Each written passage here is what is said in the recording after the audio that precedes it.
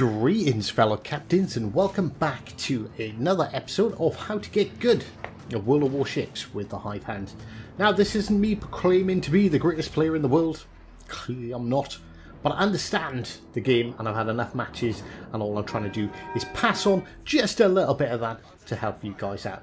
And the motivation for this video came from a discussion on Facebook where I've seen a bit of confusion going on between some of the mechanics in the game and some discussions going on. So I figured, what better way to resolve this than to add some video footage to the background and try and clear this up for good. So we all know caps make points, points make prizes, prizes being the wins, obviously.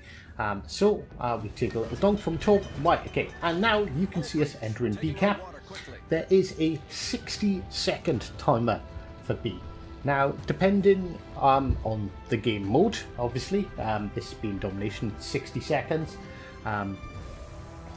Up to 3 ships can enter the cap circle, and each ship counts up its own individual point caps. This guy is about to be a couple of teeth short of a smile, and oosh, not quite. Right, anyway, so you can see we get down to 30, 29, 28, 18 when the second player enters the arena, because it's only going to take us combined 18 seconds to reset the cap. But I take a hit, I lose all of my cap points, so it resets to 30, but not quite 30 because we did have that other player in the cap for a second or two, so it started off at 27. So as you can see, the timer continues to slowly but surely count down. We are down to 13 seconds. I take a hit and that resets us to 27 seconds. So the friendly cruiser that's behind us has got himself a grand total of 3 cap points, because as you can see he's motivating himself around at the edge there.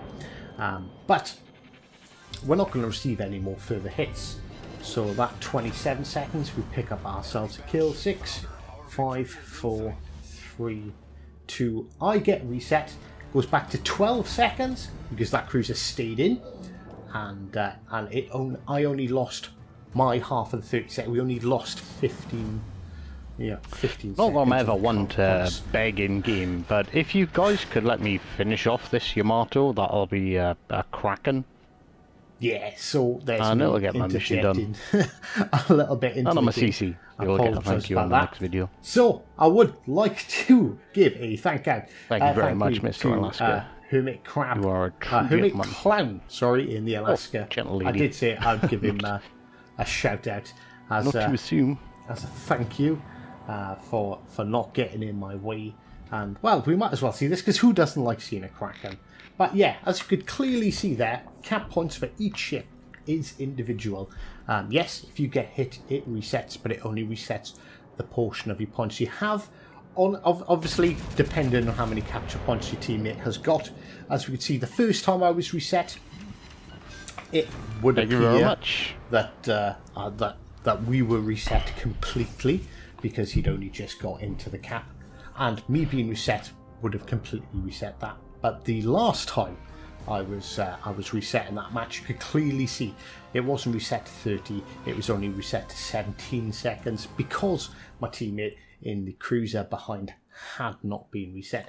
So I do hope that this clarifies this point. You do use this. I personally like to take my battleships into caps that are being taken by our DDs to basically run interference, so they get the cap points.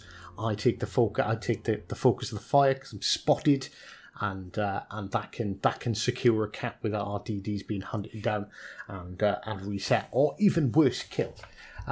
So do hope you found this video useful or entertaining. Obviously, if you did, smash that like button, subscribe if you haven't already, and as always, until next time, take care.